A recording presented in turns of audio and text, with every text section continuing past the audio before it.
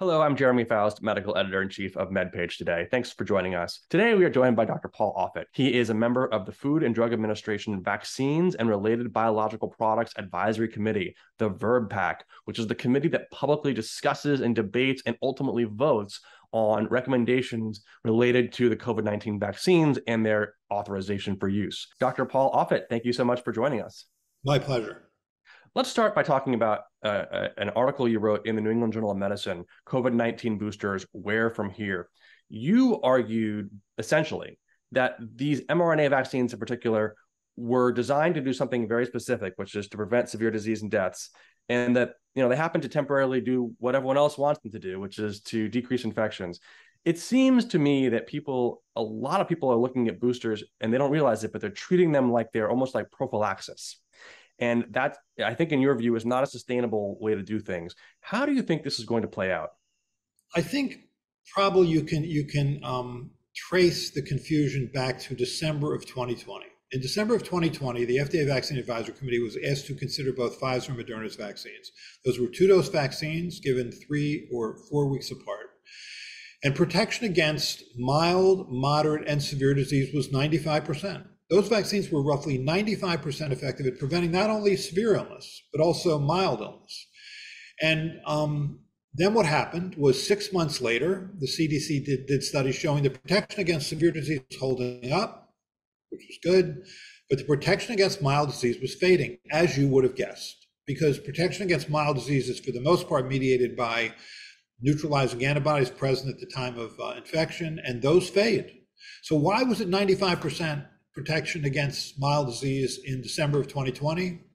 Those were 3-month studies. Those participants had just gotten their second dose. So therefore, you sort of had this unrealistic sense of what this was all about. And that's the way it was handled. That was the way it was handled, not only by the media, but I think in many ways by public health officials, officials who use words like fading immunity or breakthrough infections, when you were seeing exactly what you would expect to see. Even 1 year later, when studies were done by Mark Tenford out of CDC, with just 2 doses, you found that protection against severe disease was holding up. Then Omicron hit, which was an immune evasive strain, and caused mild illness, even in those who were vaccinated. And I think this sort of led to a lot of confusion, and ultimately led to a 3rd dose and led to a 4th dose. And I think we use terms like fully vaccinated as compared to fully vaccinated and up to date. And I think it would be hard to find 10 Americans who would agree on what it means to be protected against this virus. I think that's fair. Now, I actually think this next question is sort of out of order, but I think it's important that we do it first. And that is that you are, as I mentioned in the introduction, you're on the committee, the VRBPAC, that looks at these questions of what we should do next and makes recommendations. And you voted against the bivalent booster, that is using a booster that's got some of the old strain and some of the Omicron in it. And you voted against that for the fall. And I'd like you to talk us through your thought process and why you think that doing it your way would be better. The studies that were presented to us on June 28th of this year, 2022, by both Pfizer and Moderna were done the right way, which is to say they gave people 3 doses of the ancestral strain vaccine. And then the 4th dose was either the ancestral strain vaccine or the 4th dose was a bivalent vaccine. And the bivalent vaccine, in both cases, Pfizer and Moderna, was the ancestral strain plus BA1, the original Omicron strain. They then looked at the difference in those neutralizing antibody responses based on whether you got the ancestral boost or whether you got the bivalent boost. What they found was, depending on how the study was done, because Pfizer did 30 micrograms or 60 micrograms, Moderna did 25 micrograms for the ancestral, then 25 micrograms for the Omicron strain. They found that the difference in neutralizing antibodies was either 1.5-fold greater against neutralizing antibodies for Omicron if you got the bivalent strain as compared to if you just got the ancestral strain, or 1.75 greater or 1.97 greater. And the implication was that that's good enough, that those statistically significant differences were also clinically significant differences, when we knew that back in December of 2020, when you looked at the neutralizing antibody differences between Moderna and Pfizer, there was roughly a 2-fold greater neutralizing antibody response for Moderna than Pfizer, but that didn't really matter in terms of protection against severe illness. So why were we making this difference of 1.5-fold or 1.75-fold or 1.97-fold greater with the Omicron boost than the ancestral boost. Why were we making that seem as if that was going to be the answer to all our problems? Plus, the BA1 strain is essentially gone. It's been replaced by BA5, BA4, and now BA2.121, which is, or just Omicron subvariants, which are somewhat distant from BA1. So I think that where this has settled out is that I think the administration is interested in having a bivalent vaccine where one of the strains is the ancestral strain and the other strain is BA5. And we'll see. But I certainly hope that before they launch that kind of program for the American public, they show clear evidence that there is a dramatic increase in neutralizing antibodies with BA5 associated with that boost. Because remember, even with boosting the ancestral strain, you do get somewhat of a broadening of immune response, as Linda Safe and coworkers showed in a New England Journal of Medicine paper at the end of June. So I think that's the burden that it should be held to, because otherwise it's just marketing, right? Otherwise it's like, okay, I'm going to give you BA5 because BA5 is circulating and therefore it's going to be better, which theoretically makes sense, but you need to have clear evidence, preferably clinical data, but at the very least compelling immunological data. Now, would moving to a bivalent booster just in general be progress against this concern about imprinting or antigenic sin? The idea is that, whatever your body sees first, it sort of narrowly responds to that, and therefore in the future your body doesn't mount as good of a response because of that what it initially saw. Does giving bivalent anything actually have some benefit there, just on those grounds? Again, it should be proven, but the imprinting thing was originally defined by a researcher named Thomas Francis, who was working with influenza back in the 50s, and he used the term original antigenic sin. And the thinking was this: you can tell when children were born based on the way they respond to influenza, either natural infection or immunization, because they respond as if they're responding to that original infection. The original infection that they had when they were children, if they then get a vaccine or a secondary infection, they're responding as if they're responding to that first infection and not recognizing the subtle differences with that either vaccine or natural infection. And that's what you worry about here, that you sort of lock people into this response against the ancestral strain and don't have the chance then to have a broader response. I will say this, though. The ancestral strain is the original strain. It's the Wuhan strain. I mean, the one that first raised its head in Wuhan, in October, November 2019, has served us well. I mean, even all the way through, even including the Omicron and the Omicron subvariants, it does appear to continue to protect against serious illness.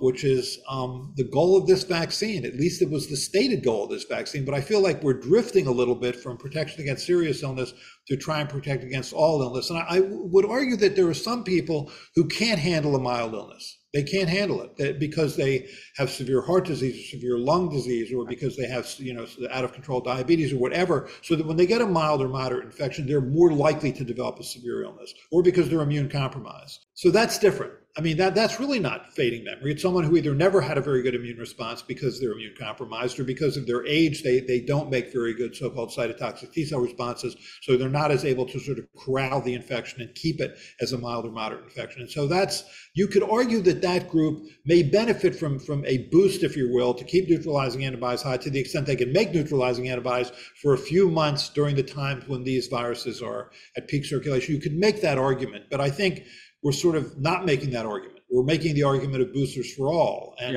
First of all, I think people are a little weary of boosters at this point. Yeah, I mean, look, the way I'm looking at it is this: people who, as you mentioned, have another risk factor for hospitalization probably need to stay what we'd call up to date on their vaccines, so that they don't encounter mild illness, because mild illness has implications for them that they don't have for others. And it's not that they'll get severe disease, it's that they'll severe COVID, it's that mild illness will make something else severe. And that's what we keep seeing, and the data are bearing this out. So absolutely, I think staying up to date for older populations makes sense. I don't think the mRNA vaccines are optimized for this, but they're the best we've got. So that's what we're stuck with for now. But I agree with you that, we could kind of spend all of our effort on that group and have huge benefits, instead of diffusing the efforts, the money, the signal, and for very little in return. But as I think about younger people, some younger people obviously really want doses. They've bought into this idea that they just these vaccines can eliminate infection. And you also, I think we and I agree on this. The benefit for boosting for young people is very transient, if any.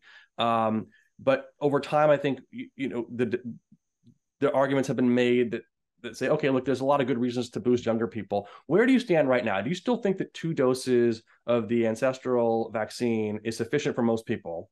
And have you softened on 3rd doses for any younger people? And I guess the third question of a 3-part is, who do you think right now needs more than 2 doses?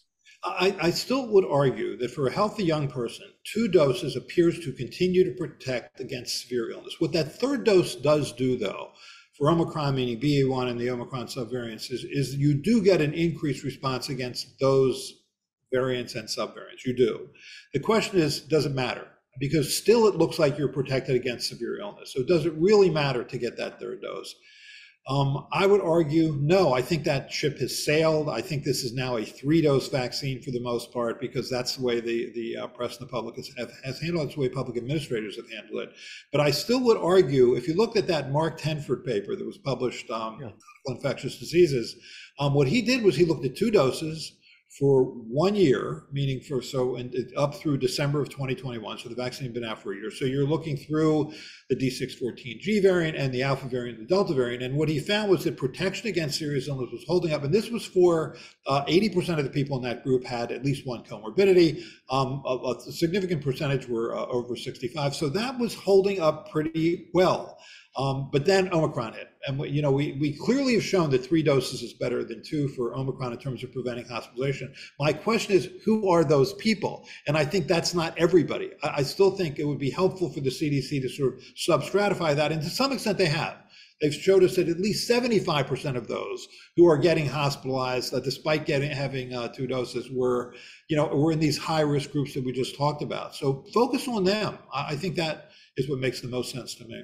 Yeah, if you look at the CDC's readouts, I think we've discussed this before offline. I'm not sure we've discussed it in public, but it's actually very difficult to tell the difference between a person who got their 2nd dose a year ago and a person who got their 3rd dose a year ago. And so the idea that the 3-dose vaccine kind of only makes sense in the period of time for which the 3rd dose increases those neutralizing antibodies. So yes, you could tell the difference between someone who just got a 3rd dose, but you also can't tell the difference between someone who just got their 3rd dose and someone who just got their 2nd dose. So what really matters is how far are you out from your most recent dose. And I think that the public is basically not going to keep doing this except for high-risk groups. Is that a fair read? Very fair. And I think, it's when we compare sort of vaccinated to unvaccinated, or, got 2 doses versus 3 doses, you need to also account for who's gotten naturally infected in the meantime, because that does alter things. And it is knowable. I mean, you can know that by looking at, say, antibodies against say the nuclear protein, which is only going to happen if you've been naturally infected. So I think that also is one of the problems, is controlling for natural infection, which now is common. I remember when a couple of months into this pandemic, John Udell, who was the head of virus research at the National Institutes of Health, said, 3 years from now, you're going to have 2 choices: be naturally infected or be vaccinated. And if you look at some of these recent seroprevalence studies, you see there was one in JAMA recently showing that, as many as 90% of people have either been naturally infected or vaccinated when they look at sort of thousands and thousands of lots of people who have donated blood. Now, that's limited by who chooses to donate blood, but I still think it's striking. Well, right. And I think that the idea, maybe a cognitive shift that I made at some point was, you might not necessarily have to choose between infection or vaccination, but you have to choose infection with protection or infection without protection. In other words, do you walk into that infection, to that exposure with a vaccine on board or not? And you want to do that, obviously. I want to make sure that we don't make incorrect news here. You said you think it's a 3-dose vaccine, but you said that because you think that basically the scientific debate is over because no one's having it, not because the science supports that, but basically on a marketing. Is that correct? Yeah, I just got an email today from a mother of a college student who was upset that her child can't go to a certain East Coast school because he hasn't had his 3rd dose. And she argues reasonably, look, he's a healthy young person. He's gotten 2 doses. He's a man or boy who is at an age range where he is at some risk for myocarditis. And I don't think the benefits outweigh the risks here. Perfectly reasonable argument. I agree with her. But I also think that, my friend Carter Mesher pointed out to me when we discussed this like a year ago, that most people who get a third dose, even in that group, the young, healthy male, most people will be happy with their decision to get a third dose, because for 99% it makes no difference. For a small tiny group it would help. For a small tiny group it would hurt. And so most people will just be happy with their decision, because whatever they did, they think, well, I got a third dose, I did my best. And therefore the administration is saying, well, look, if it breaks even, we might as well just make everybody happy. Yeah, there was an old study that was done at a Canadian racetrack where they asked people to rate their horse while they were on the way up to making the bet. Then they asked, obviously, a different group of people to rate their horse after they'd already made the bet. Obviously, after you've already made the bet, you rate it much higher. But what I loved about that article was the title, which was Post-Decision Dissonance at Post Time. Post that, right? Yeah, post vax something or other. We could do it with that. The mix and match, the idea of starting with one formulation, Pfizer, and then boosting with Moderna. Do you think it matters? We certainly it has a little bit more of an antibody response and more side effects, but on a population level, do you think it matters? Like if someone asks you, what should I do? What do you tell them? Yeah, we'll wait for data. I mean, it is interesting to see some of these early reports now of boosting with Novavax, which is a purified protein vaccine that's adjuvanted with the same adjuvant that's used in Shingrix, which is an exceptional vaccine. Or if you've already gotten, say, 2 doses or 3 doses of an mRNA vaccine, then you get this dose of Novavax. The antibody studies, at least the small ones that have been reported so far, look promising. But again, you ultimately need clinical data, and hopefully the CDC can help generate those data.